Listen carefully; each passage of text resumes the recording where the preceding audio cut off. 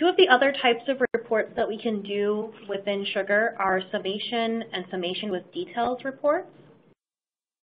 Hopefully the name kind of tells you a little bit about what these reports are going to do for you. First of all, they're going to help you summarize your data. And they're going to help you visualize that data with a chart of some sort. So a bar chart, a pie chart, a funnel chart, a line chart, to help you really be able to see what's going on with your data. The main difference between these is the level of detail that's visible in that report. So the Summation Report is more of a high-level analysis of your data. It's great for summarizing large groups of data or for generating a quick chart to put on a dashboard, while the Summation with Details report is going to give you access to more information, more data, so that you can better understand the details and kind of dig down deeper within what's happening with your data. The Summation with Details report does happen to be my favorite type of report, so one I use the most because it's generally kind of the best of both worlds. You have the visual capability of charting and seeing your data, but also being able to see some of the details about that information.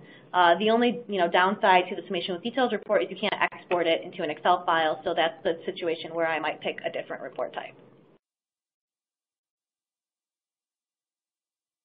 So I'm going to switch back to Sugar here, and I'm going to pull up a couple of different examples of reports. So I'm going to go ahead and open those all first.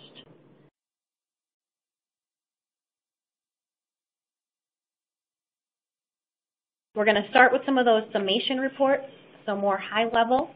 I want to show off a couple of different capabilities here.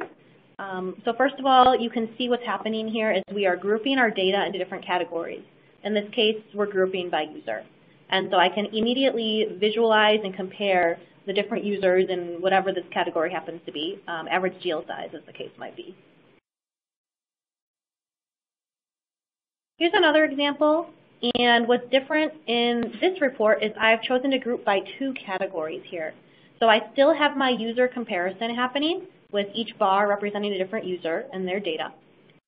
But you can see I have different color categories within each bar, within each user, where I can also drill down a little bit deeper and look at the different stages that their opportunities are in.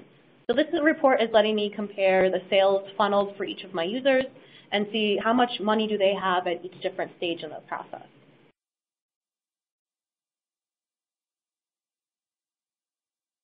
And here's another example with a different bar chart on it, so going the other direction. Again, you can also do funnel charts and line charts and pie charts. I just personally like bar charts the most often. And so this one is a good example of when you might not care about the details of the data. This is a report on Sugar's tracker data, which if you don't know much about that is something you can turn on from your admin settings to keep track of how your users are using the system. And so what this report is showing me is that the admin user is the most active user in my system, and they've principally been working on reports, it looks like, and that Chris is the next most active user in the system, and this is a demo system, so it makes sense that there's really only been 2 people who are active here. In this case, I don't need to know the details of every single time Chris logged in and what account records he looked at and when he looked at them and what did he do with them. That data is technically available to me in the tracker tables, but I wouldn't want to view all of that information in a report like this. And so this is a good scenario where that high-level analysis is more useful to me than all the details.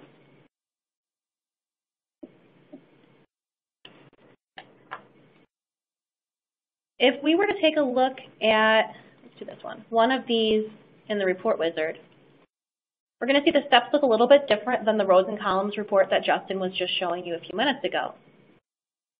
So we're still going to be able to do filters in our report, and we'll have the same capabilities there in terms of doing some of the more complex logic like Justin had in his report. Mine's a little bit simpler. But we're going to have a couple of steps we didn't see before with the rows and columns report, which is how we generate the chart. So one of those steps is going to be defining our groups for our report. How do we want to group that data into categories? In this case, I'm grouping first by username and then by sales stage, and that matches the chart we were looking at where we had a bar for each user, and then that bar was broken down by sales stage.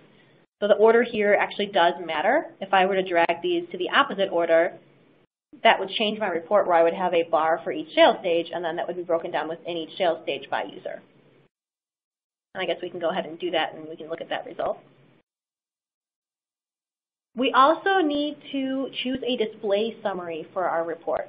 What that means is how should Sugar summarize each of these categories into a number to represent on a chart. So a lot of times this is going to be doing some sort of math with your data. Very popular to use with an opportunity report to do a summary of the dollar figure field, whatever you've named that within your Sugar. By default, it's called likely, so that's what I have it named here. But you can also do an average value, a maximum value, or a minimum value. So some average, maximum, or minimum are the mathematical operations you can do on any numeric field. And then you also always have the option to just do a count. If I was doing a report on leads, for example, I might count how many leads did I get from different lead sources, or how many leads does each person have that they're working on right now, or something like that. And then, of course, I have to pick which type of chart I want. So again, you can see the list of different options here. And if we go ahead and save and run this, we'll see how this report has changed with switching the order of those group bys. I now have each sales stage as a column and then broken down by user within that.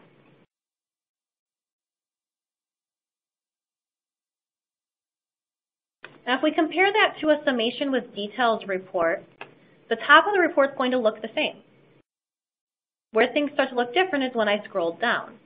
So I didn't actually necessarily show you this in the other reports, but if I scroll down here, the only other information I have is a table showing me the counts or the values that are shown in the chart, so not really very useful to me. Versus in my summation with details report, when I scroll down, I have a view that's much more like the rows and columns report that Justin showed you first. And in this case, I was able to select in my report wizard which columns to include. So what data do I care about? Again, that could come from multiple modules. I could pull in account fields into my opportunities report, for example. And this lets me really dig down deeper and understand what's happening with my data. It also gives me the ability, if I've used the name field in my report, to be able to just click and open any of these records. So I can go update something if I need to, or even get more information besides what I've selected to show as my column. And just one more example, just to show you, again, some flexibility. Here's a funnel chart. And again, if I scroll down, I'm going to see additional details here. This is a report that you might use as well for a sales meeting like the one Justin had earlier, where you're looking at a list of all of your opportunities. This just gives you the ability to have that visualization as well.